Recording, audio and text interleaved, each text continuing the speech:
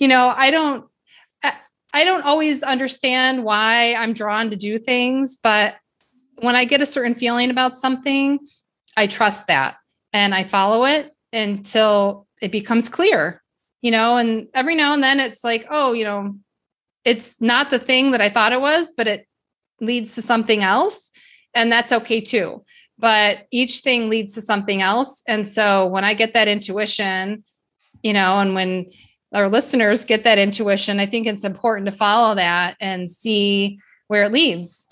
Welcome to Rochester Business Connections, powered by Bauer Marketing, LLC, where I get the chance to chat with Rochester, New York's very best business owners, entrepreneurs, and thought leaders. I am your host, Ben Albert. Don't forget to subscribe, and remember, we don't do advertisements. My fee for this show is simple. If you gain value from the episode, personally share with a friend and explain your favorite part. Let's get started. I am here with Emily Carpenter. Emily, what's up? How are you today? I'm great, Ben. How are you? I'm doing great. I'm excited because I relate to you in a lot of ways. You're a woman of ultimately a lot of interests and a lot of endeavors. A lot of people already know you from WhizBangWeb Solutions, your company. So I want to start there. I want to introduce ultimately what you do as WhizBang, but I'm also really excited to hear a little bit more about your story and all these other things. I'll read it off. I'm going to use my cheat sheet here, but you're the founder of Savvy Nom Nom. You hosted a podcast, Choice Happens, a blog, Marvy Moms. So you have a lot of interests, but right. WhizBang, that's your number one project these days, right? Do you want to introduce what you do at WhizBang?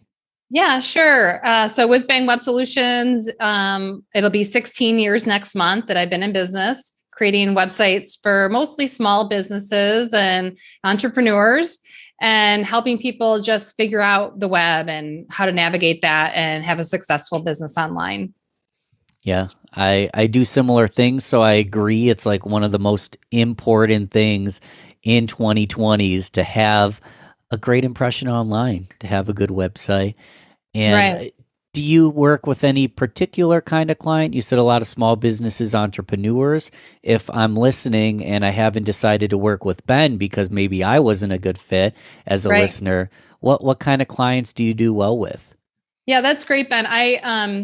I believe in abundance in the universe. So Same. I feel like people work with who they're meant to work with. And so I want to find clients that feel comfortable with me and that I also feel good about working with. And so there's always like this little dance to find out if we're a good fit and see what those, if that can work. And I tend to draw people that are similar to me in my interests and things. So I do have a lot of people that are interested in healthy living and natural lifestyle.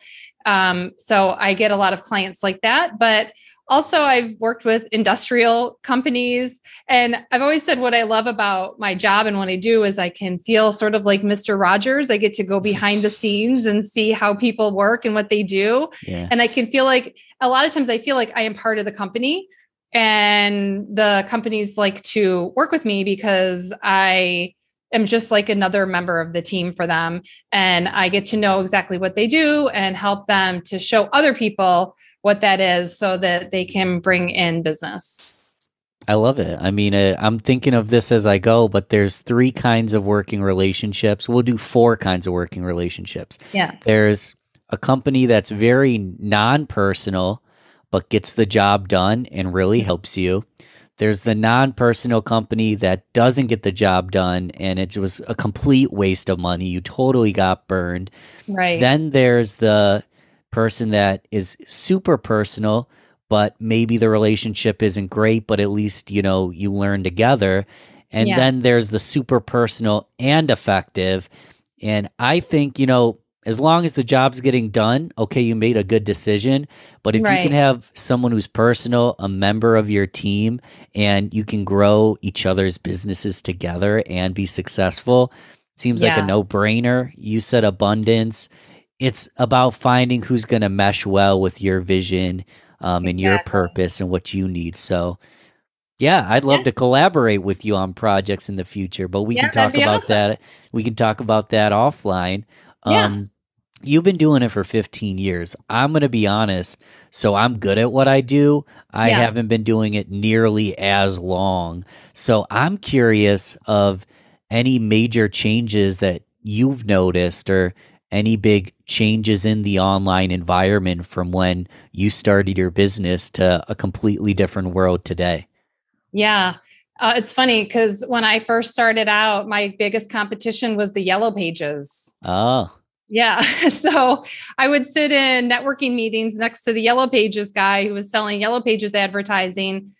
And people would spend $30,000 a year for yellow page advertisement and not blink because they thought they just had to do that. It was a cost of doing business. But when they looked at a couple $1,000s for a website, they thought that was too much money to spend. And so my biggest competition was that and convincing people that being online was the way to go. And so now people have the sense that they should be online, but they want to do it themselves, right? Because there's a lot of tools out there to do it yourself. And that can be a great way to start out. And a lot of my best customers are ones who have tried doing it themselves. And then they see the value in hiring somebody that can add the expertise and just shortcut some of the success for them. So, yeah, but as far as technology, some of that has changed, but the basics are always the same. It's creating content that resonates with people, that gives them information that they need and that they want to share and show other people. So that's never changed.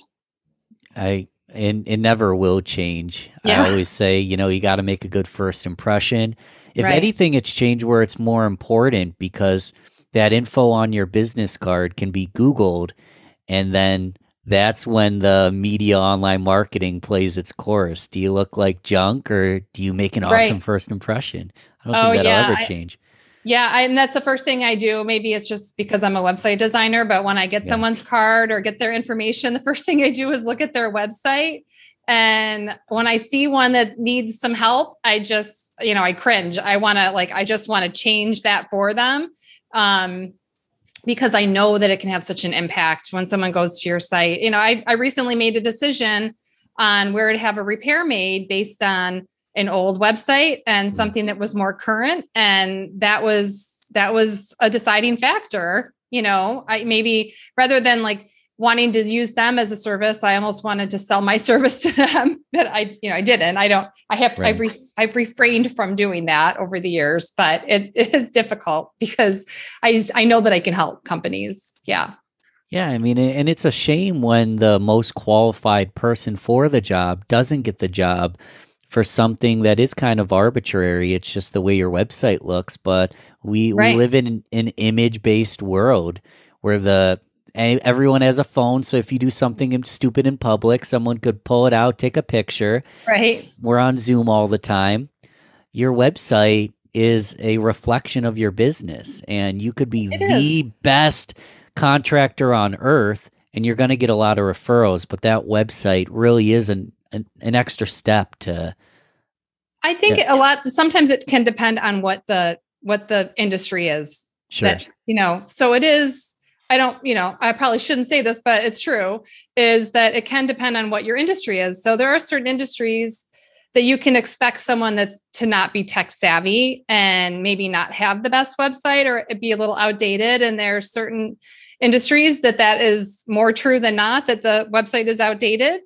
But there are other industries like in technology field that you want something to be updated and look like it's being cared for.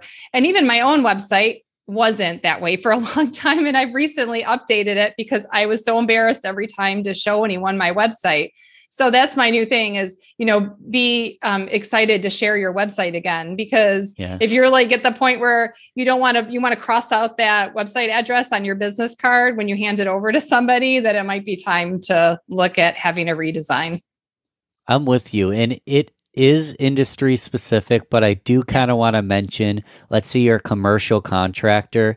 Right. You don't show up to work in your underwear. Yeah.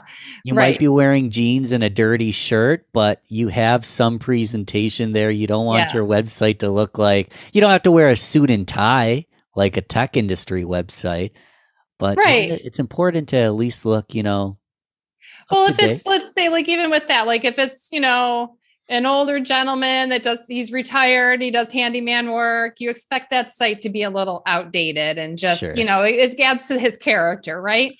But if it's a bigger firm that's doing, charging lots of money for these gorgeous redesigns, and you want that to be a nicer looking website. So even within an industry, it can vary based on who you're hiring. And there's reasons to hire both types of contractors. So it's really, you got to know where you're at on the spectrum in your industry and decide if your website reflects that. Mm.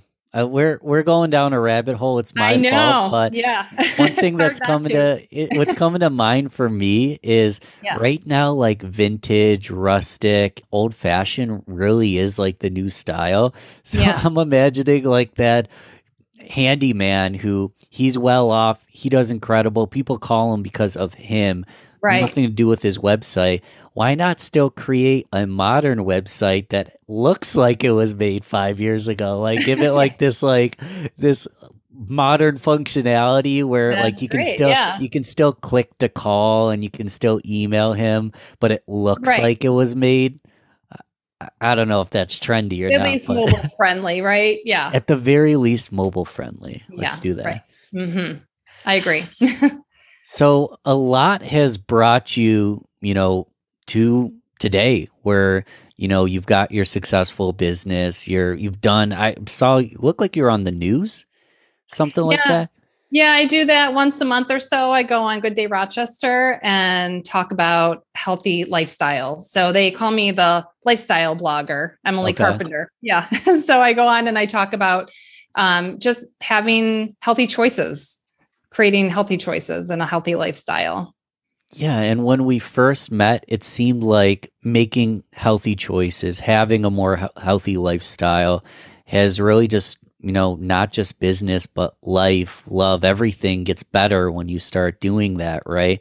Um, Absolutely. and Yeah. I don't know your whole story. I only know bits and pieces. The listener might not know any of it.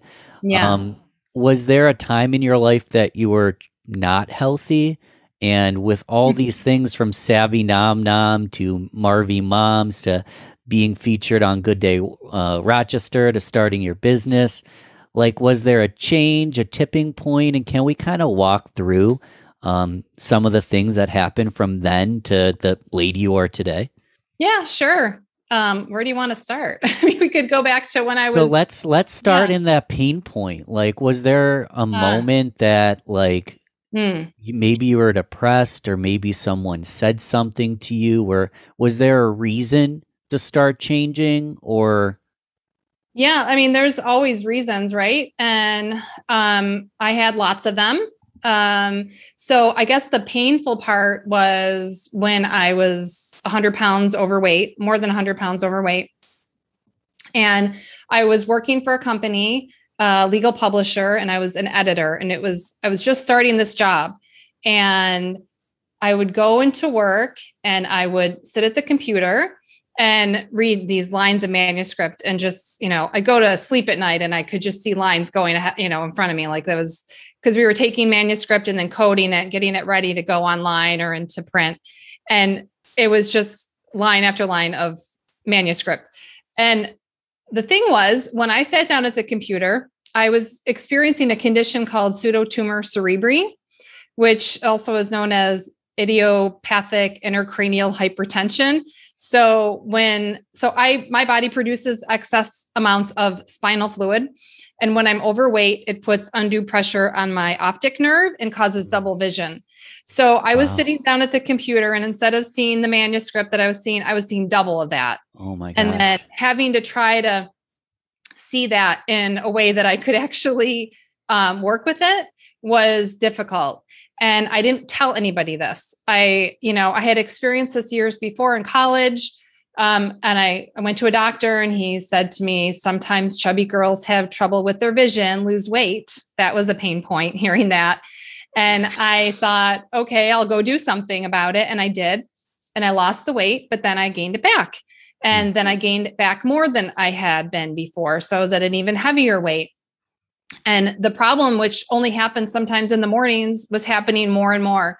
So every time I turned my head to change lanes in the car, or, just sitting at the desk, or if I stood up too fast, any like weird motion, it would cause the double vision. And I didn't really know what this looked like. I didn't know what was really happening. I just remembered what my doctor had said, and I wasn't ready to do anything about it. So I just dealt with it. And it was my secret. I didn't want anybody to know. And it was, sitting there, and, I had a new manager and I had new colleagues, and this was all around 9/11. So, this was like everybody at that point it was like a month before that I started my job. I started my job that August. So it was a month before 9/11 that I started the job. So that period of time too was just like, life is short. We need to really pay attention to what we're doing, what choices we're making. And we were right next to a federal building. So on the day of 9/11, it was scary because we didn't know if federal buildings were going to be targeted all over the country. So it was, we were all sent home. So the point for me was, not being able to make eye contact. I'm a person that likes to make eye contact. I like to really engage in conversation. And I couldn't look my boss in the eye because I would start getting double vision, and I couldn't look at somebody, and it made me feel shifty. Like it made me feel like, I wasn't interacting in the way that I prefer to. And I felt really disconnected with the people around me. So when there was a program offered at my workplace to have a weekly meeting and weigh in and check in on what we're eating and everything, I signed up. And I had already been doing some other things to help with losing weight, but that was another piece that I added to it, and had some regimented food plan that helped me just to focus on the right foods and not the other foods. But even then, I still ate some of the stuff that, was triggering for me, but I did it in smaller amounts. And so I lost the weight. And then a couple of months, I'm trying to think of the timeline here, a couple of years later, when I started losing the weight. So it took me over a year from that pain point, to where I was ready to do something about it. Mm-hmm. And the program being offered at work. And I took that. And so I started to lose the weight. I lost a bunch of weight. I lost over 100 pounds. And then I started seeing, some great benefits from that. And then I had an aunt get sick, and she was out of town. And so I started changing my schedule at work so I could, go visit her. She was out of town, and I would go do that. And my work schedule changed. And I started to see that I kind of liked the different work schedule and working from home. And I had this opportunity to work on a big project that I got to work even more from home. So I ended up working 3 10-hour days. So I cut my hours to 30 hours and had a longer weekend so I could travel when I needed to.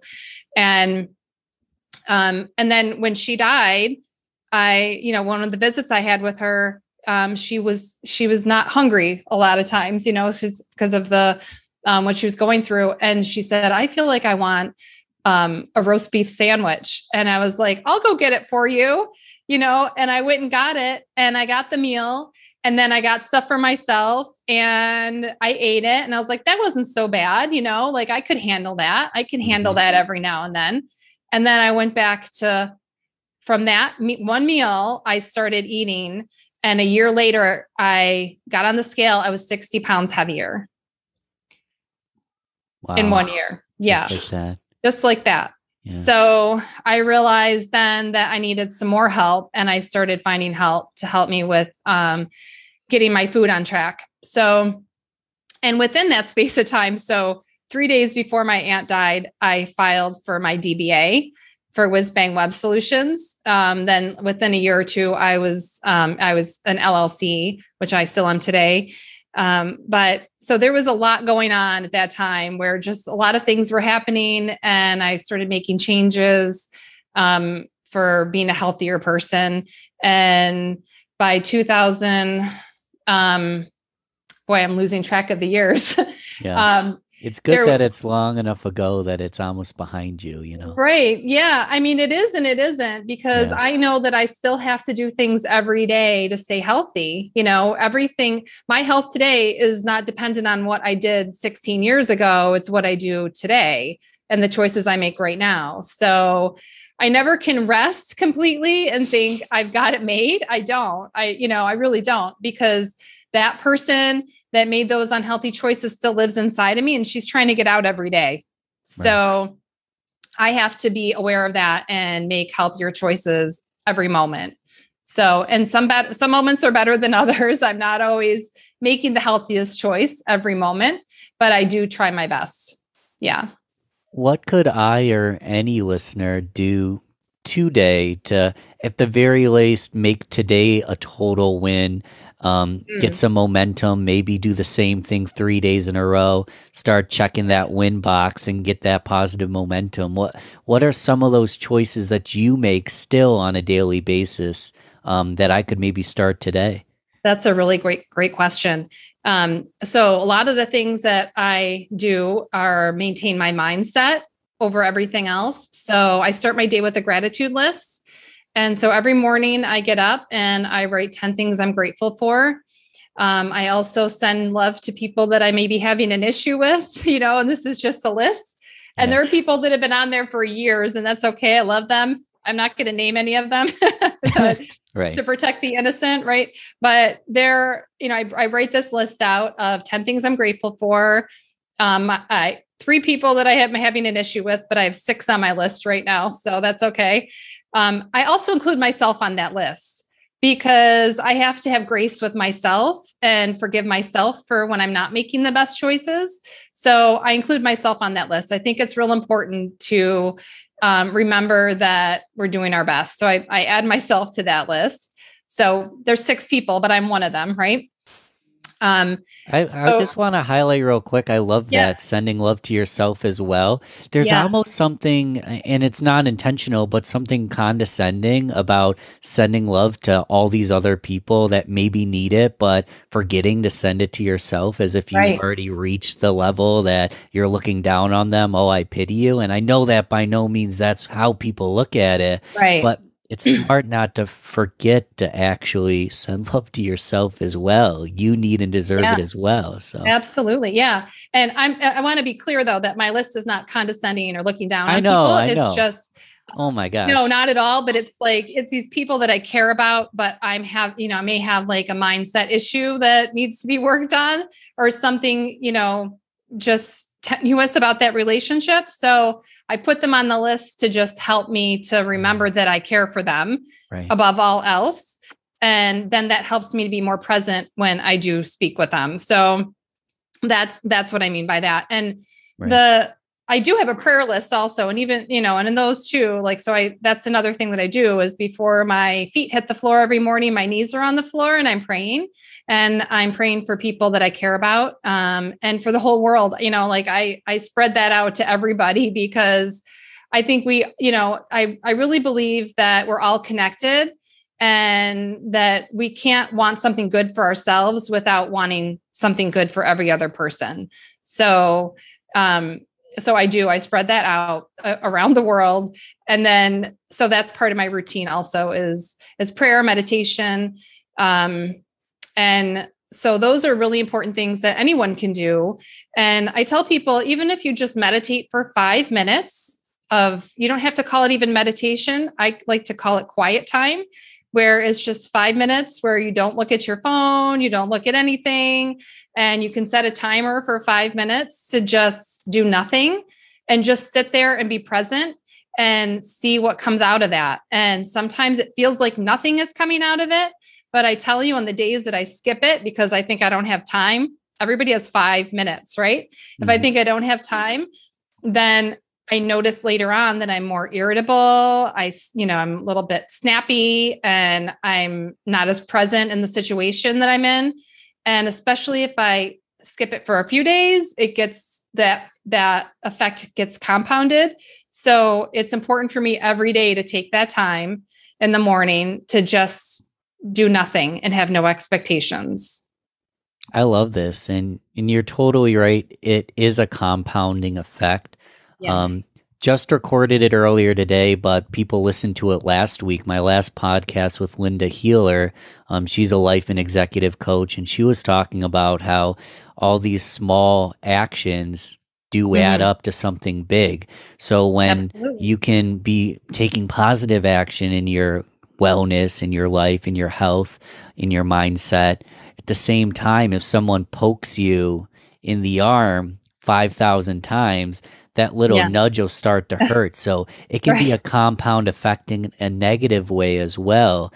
So putting in those positive things in place sounds like gratitude, prayer, meditation allows you to create this compound effect where now, I mean, can you compare and contrast? Do you feel like the same human you were 15, 20 years ago, or do you feel like a completely different person? Yeah, that's a good question too. I feel like I've always been me. Right. I've always been Emily. And the thing is, to what degree do I express that with the world? And that is just so much more now than it was back then. So I think before I was living, I was limiting myself. I was living inside, putting myself into this tiny little box where now I feel like I've allowed myself to be more of who I am. And that's a process still. I'm still learning. I'm always trying to learn something new. I read a lot of self-improvement or mindset books to keep my head in a good space. I also listen to podcasts that are positive that help me to do that. And just all those things, because, we're not always surrounded by the most positive people. And when you go on to social media and see everybody having these perfect lives, and you compare it to your own life, we call that comparing our insides to someone else's outsides. It's not always a great comparison. So it looks like all these great things are happening for someone else, but not for you. Right. But if you had one day with that person inside their head, you'd see a different picture. So and when you have a conversation with someone and they tell you all the bad things that are happening and all their aches and pains and all of the mental anguish and all the horrible things at work and, all these things that people tend to get trapped into in their minds. Really that can also bring down your energy. So if you let it, right. So you have to protect that. And so the way I protect that is having positive input, surrounding myself as much as possible with positive people and listening to positive messaging. And I don't watch the news. I just don't watch it. I haven't watched the news in 10 or 12 years at minimum. There's nothing for me to watch. If there's something important that's happening in the world, people tell me about it. I get, it's not like I don't know anything that's happening in the world, but a lot of it, I just don't need to know in that level of detail that's available right now, because you're hearing one person's truth or one news source's truth, or even if you look at 10 different news sources, you're getting more of the full truth. But by then it's too much information and I'm not focused on what I can control, which is the thing that's in front of me and my own life. So. Do you watch the news when you're on it? I don't. No. No, there was a lot. Like I do watch it to just see how I've done and what I might do better the next time. Right. I will watch it for that. But there was maybe a year or two that I couldn't even watch myself on TV. So I wouldn't even watch it. And I don't see it, as it's playing. I see it later in the replay. But I don't tend to even watch that sometimes. Yeah. So when did you start blogging and podcasting, and why did you do it? What was the motivation behind it? How long ago it was, those kind of things. Yeah. My first blog was, I was going to say what it was, but my first blog was, I forgot all about it because it's no longer out there, was called Try It for 21. And it was about trying something new for 21 days. Like it. And so I did things like I tried not complaining for 21 days, no complaining and no gossip for 21 days. And wow, if you haven't done that, I highly suggest trying that. It's very powerful to see how things change and how your mindset can change when you consciously decide not to say negative things. I come from a Jewish family, so it's almost like I can't even open my mouth for 21 days because yeah, the guilt, right? But there's like, it doesn't matter what the culture is, like that is, oh my gosh, any culture can claim that, right? I think there's so many different cultures that could claim that. And so, when people say it's, like, well, my heritage or whatever, but we all have that. We all have, like everybody wants you to eat the food and everybody wants you to, can pour on the guilt. Like there's so many cultures that do that. So anybody can do this and try, at least try to. Right. And it's interesting. What's most interesting about that is to see how other people change when you don't engage in that. Because when they realize that you're not coming back with a reply in a negative way, you're not going to gossip and you're not going to complain, that they start to change their things too. So you making one change, just you being you and deciding that for a little while, it has an effect to everyone around you. So that was my first blog, was Try It for 21. And it didn't last that long because I started running out of things that I wanted to try for 21 days and write about. It was a lot of fun when I did it. Did the blog only, and this is just a joke, but did the blog only last for 21 days? I don't know. It might have lasted for 42 days. I don't know. Something like that. Yeah. Yeah. It didn't last for very long. And then I decided to create a blog for moms, and that was Marvy Moms. And I wanted to show different perspectives of being a mom, because when I became a mom, I was in all these different mommy groups online, and people saying, this is the right way to do it. And no, this is the right way to do it. Cloth diapers versus disposable, breastfeeding versus bottle feeding, and, how to discipline your kids, or how to raise them. And there's all these different things where mommies are fighting with each other. And I wanted a place where it was safe to just show that there are different styles and that nothing is better or worse, but we all have a choice, and that we should respect that, and that we're all doing our best. And so I had a bunch of moms writing for me, and one by one, they fell off.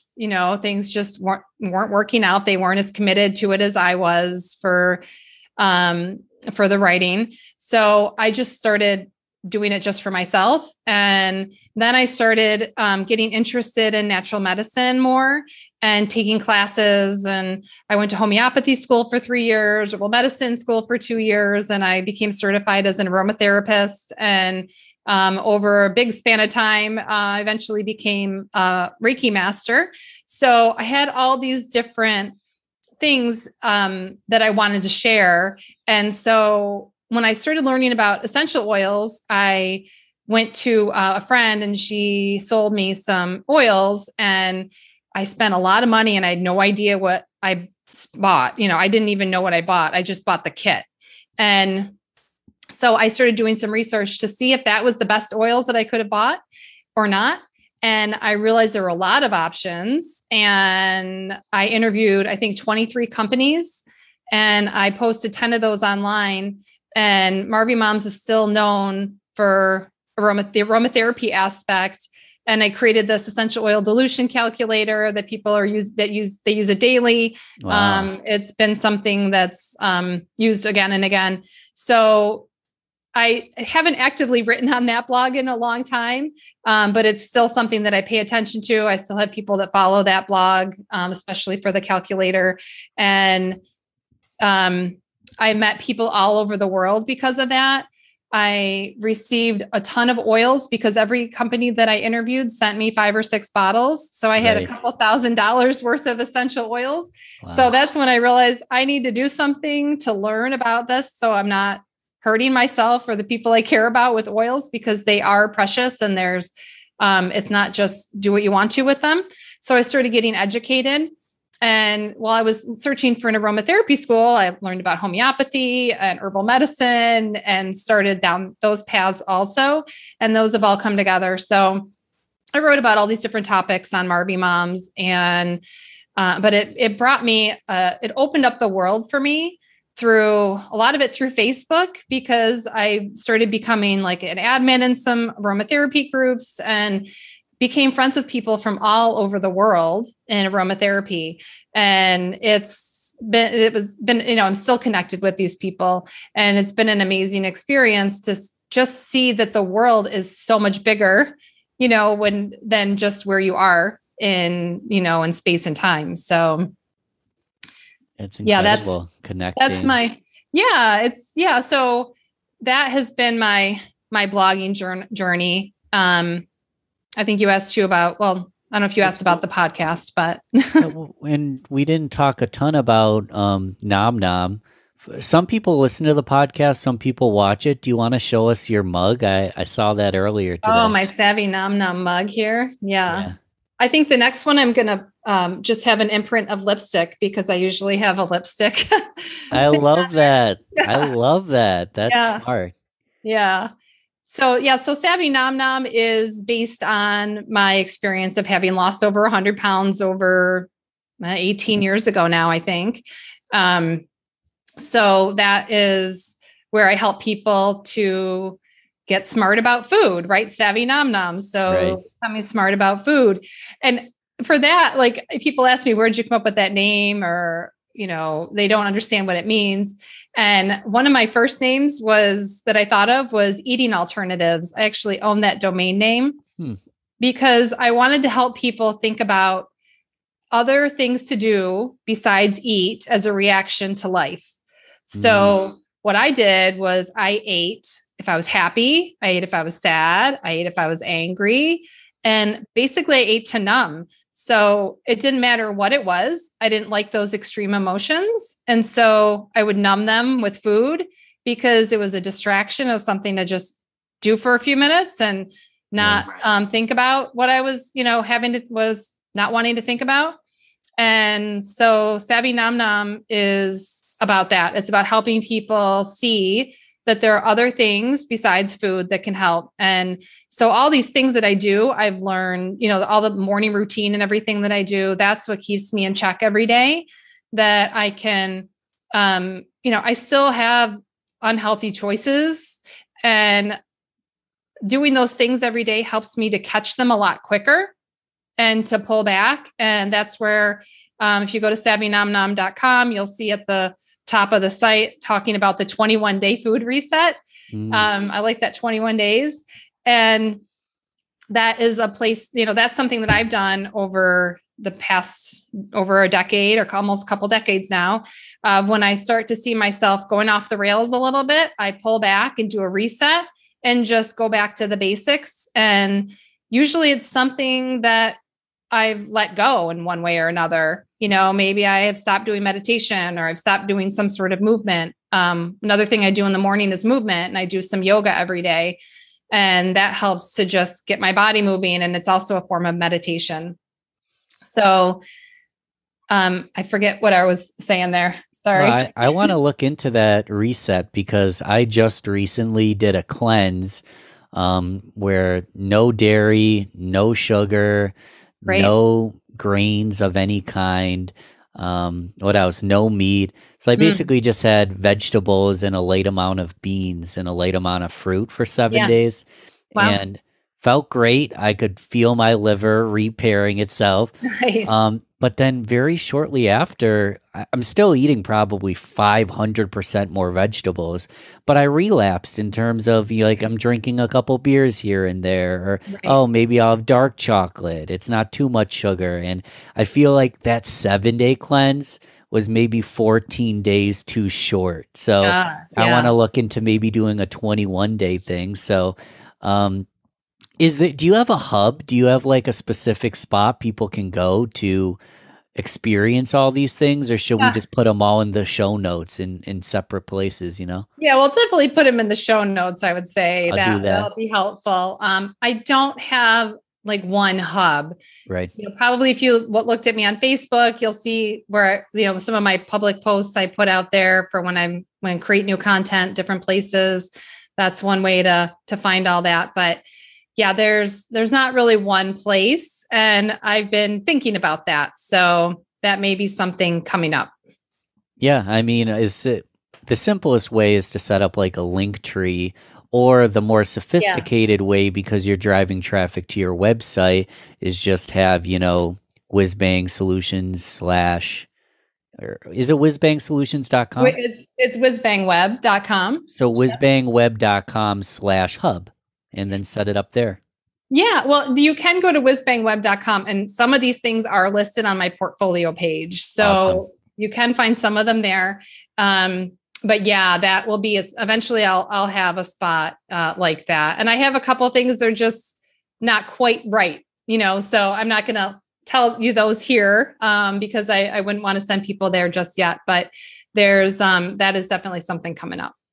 Perfect. In a moment, I want to go rapid fire round, but I do, still want to plug the podcast. I know it's on hold, I believe, right? But it's just another example of how tremendously diverse you are and all the things you're doing. So tell us a little about the podcast you were hosting. Yeah. So one thing we talked about before the show is that I think it's important to follow your heart. And I think as an entrepreneur, that's the freedom that I feel like I have in that space, so that no one's my boss and I can follow my heart and do the things I want to do. And the thing with the podcast was I didn't know that I was going to do a podcast, but I do this thing called the mind movie. There's a woman that created that concept. I'm not going to be able to remember her name at the moment, but I've been doing this for lots of years, where I create a mind movie every year and I put the things in the slideshow of that I want to have in my life. And then I look at that throughout the year. And at the end of the year, I look back and say, wow, a lot of these things have happened. And so every year, more and more things come true.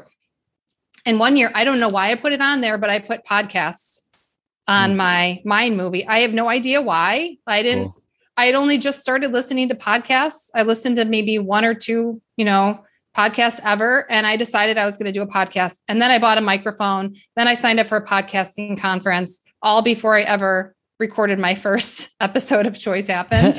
Okay. Nice. So it's just like this intuition of do this thing and then do this thing. And then, and then the pieces fall together for me in that way.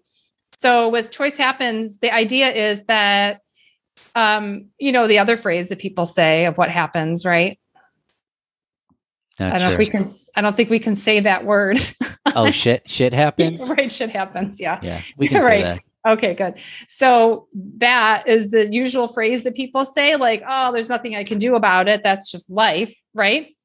But there's always something you can do about the situation you're in, whether you can change the physical part of it or the mental part of it or the emotional part of it or the spiritual part of it. You start with one piece, and then other pieces take care of themselves as you do that. So the idea of inertia, that objects in motion tend to stay in motion. Objects at rest tend to stay at rest unless acted upon by an outside force. Mm-hmm. But sometimes you got to create that force for yourself and just pick one spot to start, one thing to start, and do that. So the podcast is interviewing people that have discovered this and made different choices and decided that they're taking charge of who they are and who they want to be, and then making that happen in their lives. So that's what the podcast is. The first episode is an interview with my son. It's only 3 or 4 minutes. Nice. And I think it's the best episode that there is. He talks about the worry wall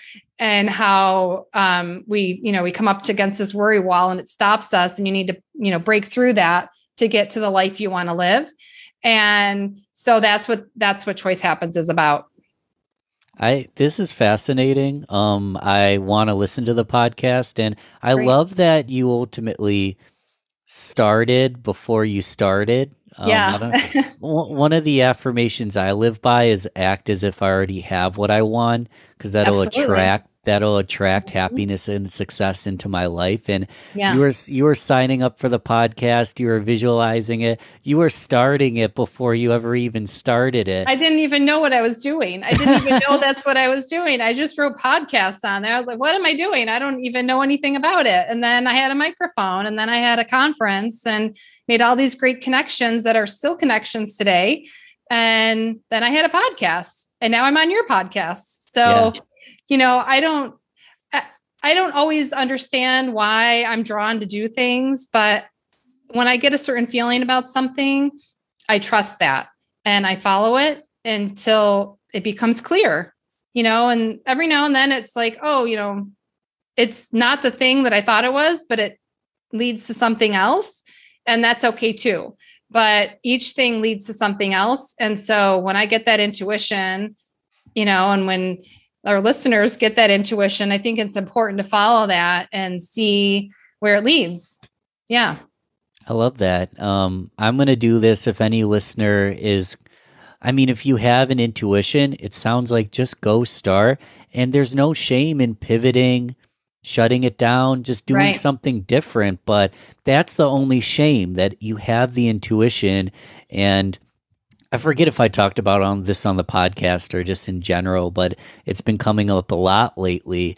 It's almost a curse to have that intuition or that skill set or that drive and not do anything with it. Like I know way back in my life, I would, in terms of health and personal development and all these things, I knew the answer, but I wasn't living the answer. Yes. So it was shameful for me to even try to mentor someone, let alone it became a curse that I had these answers, I had the intuition, but I wasn't taking action. So my call to action for people is, if you feel like you have the intuition, start and see what happens. It doesn't have to be perfect, right?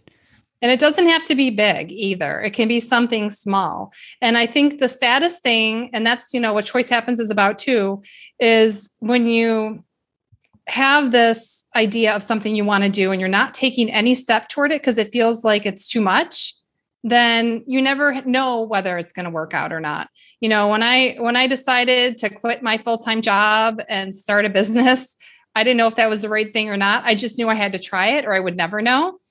And there's things that you just have to have a little bit of faith and take the tiniest little step and see where that leads. Because if you don't take that first step, you're not going to get to the last step. Right. Right. So, and I think where anxiety comes from for me, because I've had anxiety my entire life, I really haven't in the last good amount of time. Like it's, since I started doing the things that I do every day, I don't have anything like the level of anxiety I had for the first big portion of my life. But what happens for me is when what I know that I want, or when I have an idea of how I want to be or how I want to live, and what I'm doing does not match, that's where I have anxiety. And I think that is true for anybody, that if there's, if you're feeling anxious and you don't know how to, handle that, a lot of people will go to the doctor and get medication. And I did this at one point, and it helps me get through a really tough period of time. But at some point I learned other avenues and I was able to stop that medication. And I think that, rather than do that, or maybe you need that for a little, I'm not against medication when it's really needed. I think it can really help through some tough times.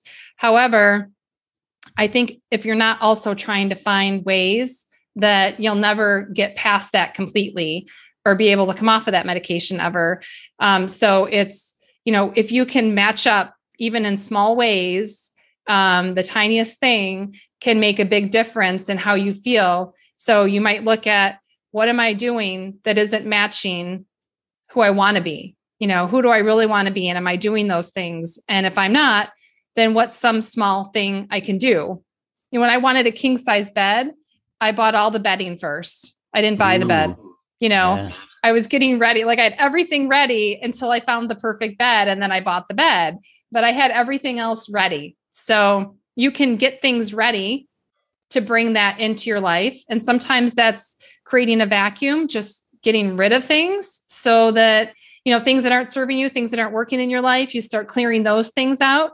And then the right things have room to come in, and you have the vision to see them. Because when you're cluttered and everything is around you that you don't like to see, that's not serving you, that's not healthy, then it's hard to see past that. But when you clear all those things out, you can start to see the things that are meant to be for you.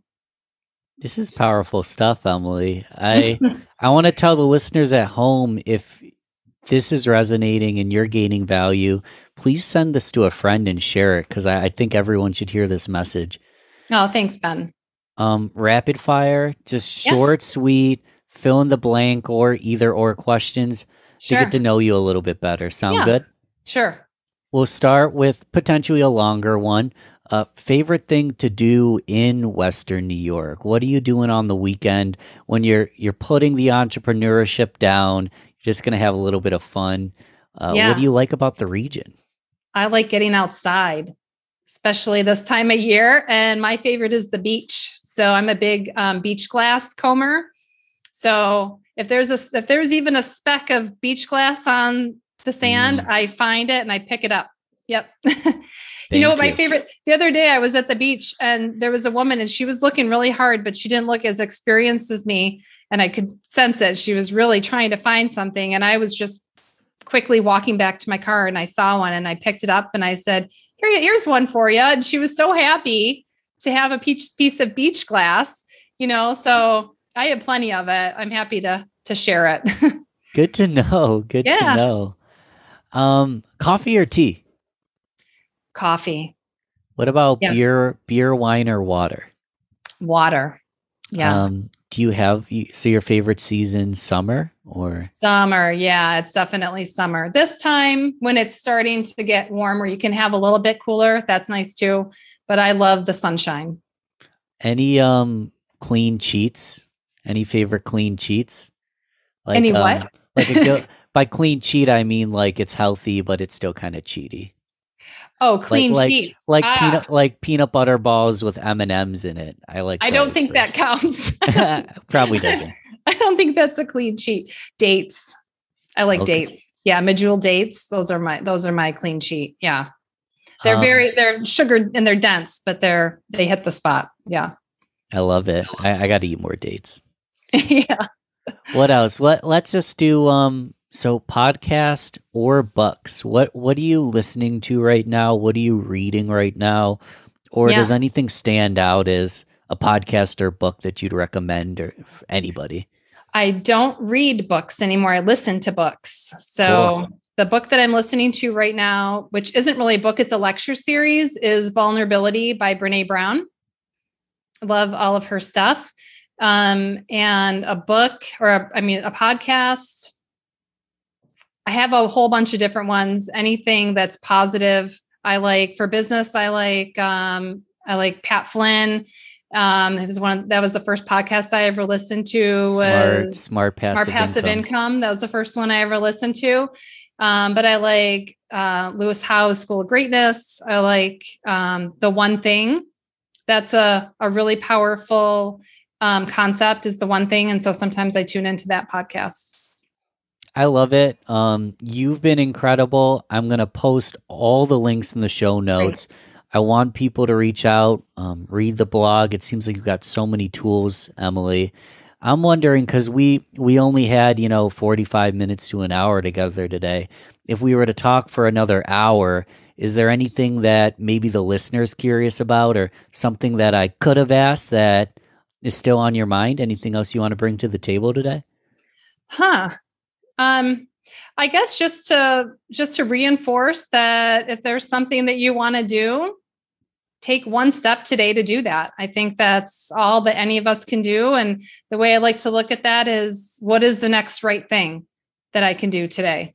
And so if you don't know what that is, just look around and see one thing, even if it's picking up something off the floor that needs to be picked up or washing your dishes, anything, and then just start some sort of forward motion, even if it's not the thing that you want it to be or you think you want it to be, because that will lead to more motion. And so I think the important thing is to just do something, do the next right thing. I love emotion leads to more emotion. It does. You've been incredible. I've already said that. I say this all the time, but it's super genuine. I need to have you back on so we can dive even deeper. I'd love that. Till then, I appreciate you coming on the show, Emily. All right. Thanks, Ben. Thanks for listening to Rochester Business Connections. Don't forget to share this, rate, and comment on your favorite platform. You can also email me, ben@valbertmarketing.com. Let's connect soon. Until then, keep thriving, everyone.